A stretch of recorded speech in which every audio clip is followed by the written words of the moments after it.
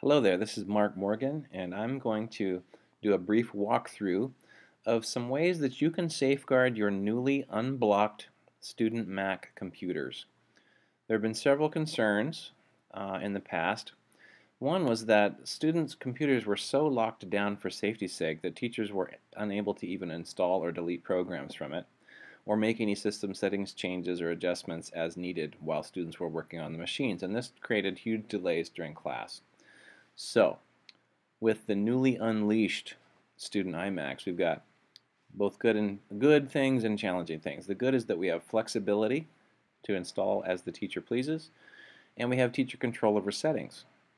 The challenge comes from worrying about things like icon deletion or program deletion, student tampering, and how does one actually go about installing programs in the best manner. So we're going to cover those right now. Okay, so accidental program deletion. Let's take a look at that. What I'm referring to especially has to do with icons inadvertently being deleted from the dock. This is the dock down here. And how many of you have seen this? You have a student on the machine, they come crying to you because suddenly they say they tried to click on an icon and instead it went up into a poof of smoke. Well, they weren't exaggerating. Look at this icon here. There is actually a little cloud of smoke forming, and as soon as I let go, watch what happens. It literally disappeared into a poof of smoke. So they come running to you, and you're like, oh my goodness, I have no idea what you did, and I don't know how to get my program back. Well, it's actually very simple. You have not deleted the program. You can reassure the student that they have not destroyed anything. All they've done is gotten rid of the pointer to that program. The sad thing is that Mac doesn't tell you. It doesn't say, when it goes poof, it doesn't say you can restore this by going to the applications folder. Unfortunately, it just leaves you to panic. Here's the solution. We're going to go to Finder, which is Mac's equivalent of My Computer. Lets you look at your computer's files. Let me show you that again. I'm going to go to Finder. That's the little icon down here with the face. And then we're going to go to Applications folder, which will show up here on the left. And within that folder, you simply find the application that you lost. In this case, iTunes. I'm going to simply click it, hold my mouse button down, or my trackpad button down, drag it to the dock, and release. Okay, and just that quickly, there is my poofed icon. Let's poof it again. Sure enough, cloud of smoke. How do I get it? Finder, Applications folder, find your app, drag it back to the dock, and you are done with the panic. And you can remind your student how not to do that. And I like to tell kids, click, don't drag on icons. Click, don't drag. All right? Okay, the second concern is that on these newly unlocked or unleashed student iMacs, suddenly, while the teacher has access to the system preferences or computer settings, so do the students. So they can either inadvertently make changes that are not wanted, or you might have a little mini hacker who likes to get in there and cause mischief. Well, what we're going to do is we're not going to block it completely, but we're going to take it kind of out of sight. So I'm talking about system settings tampering. In this case, they call it system settings. We get to system settings, system preferences one of two ways, either by hitting the little cog wheel icon, or by going to the Apple menu. Come on, Apple menu. Uh-oh. Why don't we get an Apple? There we go. System preferences, that way. Now, this is what the student is presented with, and that's kind of scary because we have important things like iCloud, mail, and network, sharing folders, etc. What people don't know about is that in the View menu, there's a Customize button. Okay? So I'm going to take out some of the most scary categories in Internet and wireless. I'm going to take out network. I'm going to take out the sharing folder. I'm just going to leave Bluetooth. Now watch what happens when I click Done.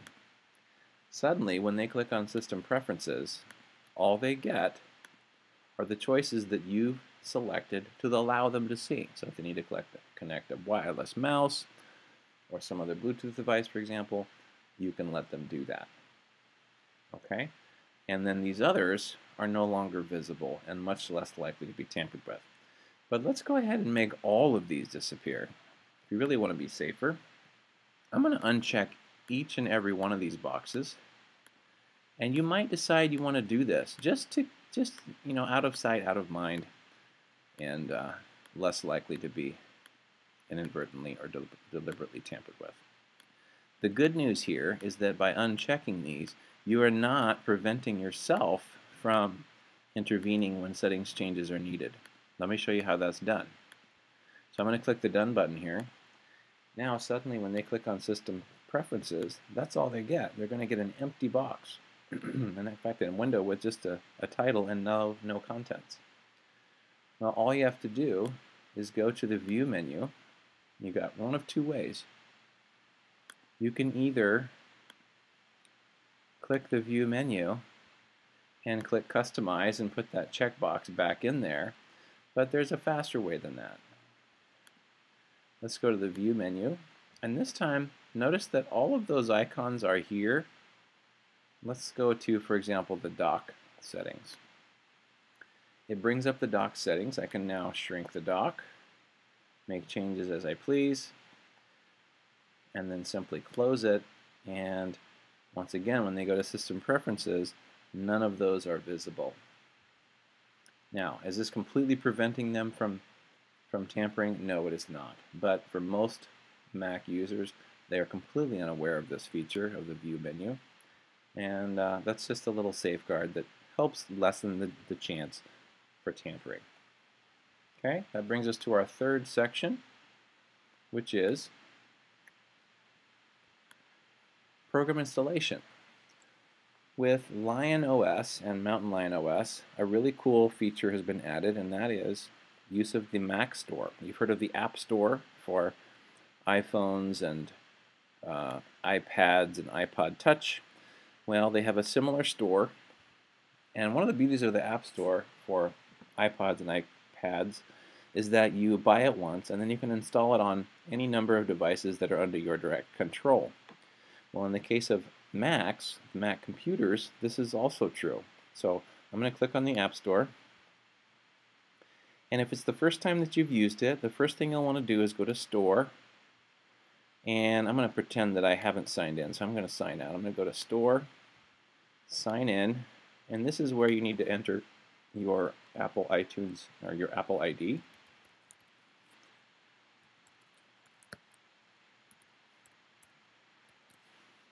And then enter your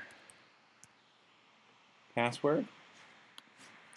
And once you've entered that, you can then go into categories, and in this case I'll go ahead and look at education.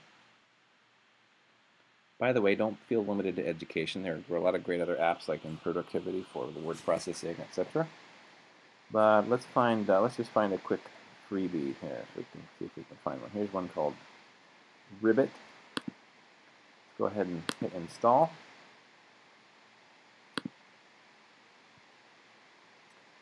And